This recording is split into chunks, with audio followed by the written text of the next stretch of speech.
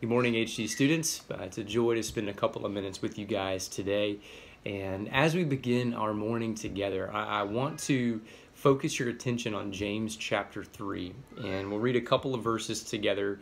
There are probably 12 or 15 verses here that I think would be really beneficial for you to spend some time looking at and studying today. I would even say verses probably 1 through 13 or 14 would be a place for you to dig in today if you get a chance to do that. But I want to read just a couple verses at the beginning of this chapter with you and talk about it briefly. This is what James says in verse 2.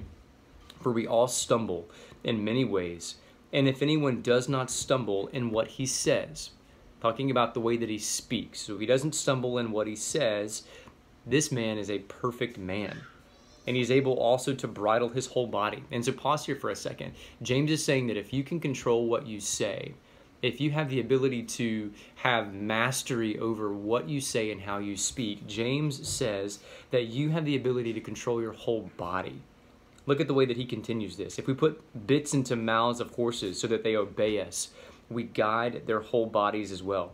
Look at the ships also. Though they are so large and are driven by strong winds, they are guided by a very small rudder wherever the will of the pilot directs. So also the tongue is a small member, yet it boasts of great things. And how great a forest is set ablaze by such a small fire.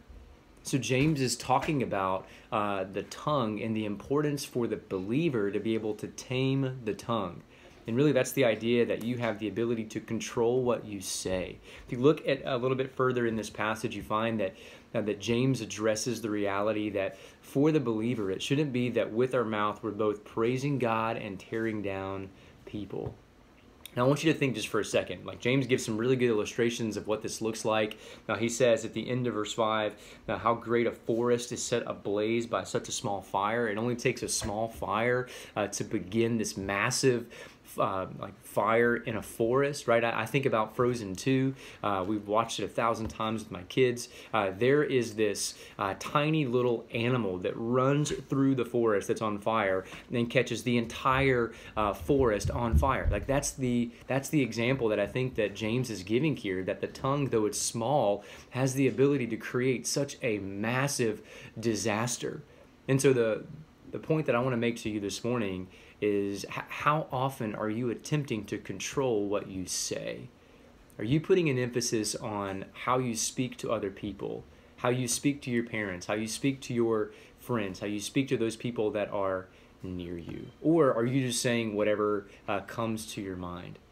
And so here we see that as a believer, it shouldn't be that we're tearing down those people that are around us in the same mouth that we're also praising God.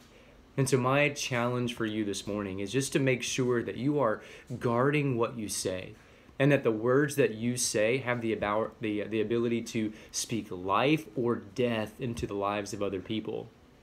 And so what you say could build up another brother or it could tear them down to where they feel discouraged and depressed. So guys, watch what you say today and make sure that what you are saying is that which honors and pleases God. That people could look at the way that you speak and automatically know and tell that you are a believer. Guys, this is something that we've gotten really, really good at. Like we have the ability to maybe at times control what we say physically and face to face, but when it comes to social media, like we feel like we can be keyboard bullies. So what James is talking about here is not just verbal speech, but he's also talking about any type of communication that you have with other people. So my challenge is that even on social media, that you would guard what you say for the purpose of building each other up, for the greater purpose of glorifying God.